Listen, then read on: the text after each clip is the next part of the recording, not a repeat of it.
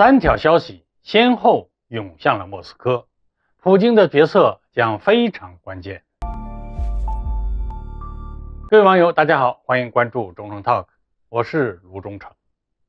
在引发了全球轰动的瓦格纳事件之后俄罗斯并没有获得预期中的平静，反而是有一股更大的力量正在活动。如今在短短24小时之内，连续3条危险消息涌向了莫斯科。首先是由俄新社、塔斯社等多家俄罗斯的媒体报道说，俄罗斯的舆论界现在流传着一种说法，这次对乌作战的二把手苏洛维金似乎在瓦格纳事件中扮演了一些不怎么光彩的角色。而其他几个媒体呢，还有点遮遮掩掩。俄新社就直接在克里姆林宫的新闻发布会上公开询问苏洛维金是不是真的提前知道了瓦格纳的一些计划。虽然克里姆林宫否认了这件事儿，但外界却并没有认可，舆论反而指向了另一个方向，说莫斯科这是想要息事宁人，不想刺激国内阵营冲突。这个时候西方的媒体也瞅准时机开始入场了。纽约时报直接是推波助澜，进一步煽动说苏洛维金可能参与了这一场瓦格纳事件的谋划，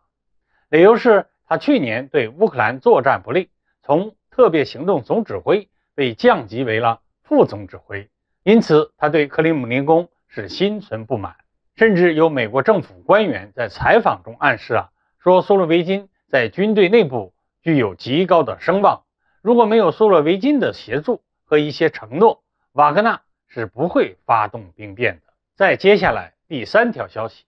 一个叫莫斯科时报的消息说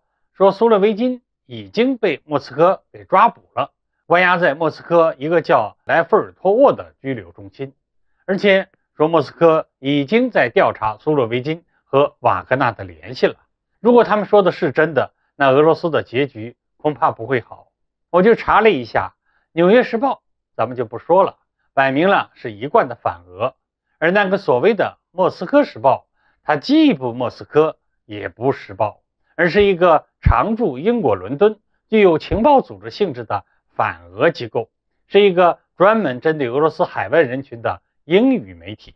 常年释放着俄罗斯的负面消息。此前呢，曾经被俄罗斯公开定性为西方势力的代理人，甚至俄乌冲突之后俄罗斯还专门安排了相关部门盯着他。我们这么一梳理上面说的几个消息的出现和发展，大家应该就都看懂了吧？本质上就是西方借着瓦格纳事件要进一步刺激俄罗斯内部的政治派系斗争，要么是要借普京的刀来杀人，要么就是逼普京自己亲自杀人，要进行内部清洗。而不论是哪一种对普京个人的威望都将是巨大的打击，从而动摇到俄罗斯国内的政治稳定。就目前来看瓦格纳事件暴露出来的矛盾就是以普京为首的希拉维克集团这波人呢，属于比较理性，对外风格有点鸽派的派系，而另一部分就是瓦格纳领导人普里戈任从属的黄俄派。这个派系更多的是那种大国沙文主义极端的民粹。这次的矛盾本质上就是黄俄派不满普京对乌克兰太软弱。那么西方媒体的舆论操作最后到底有没有效呢？坦率的说这要看俄罗斯内部的矛盾到了哪一步了。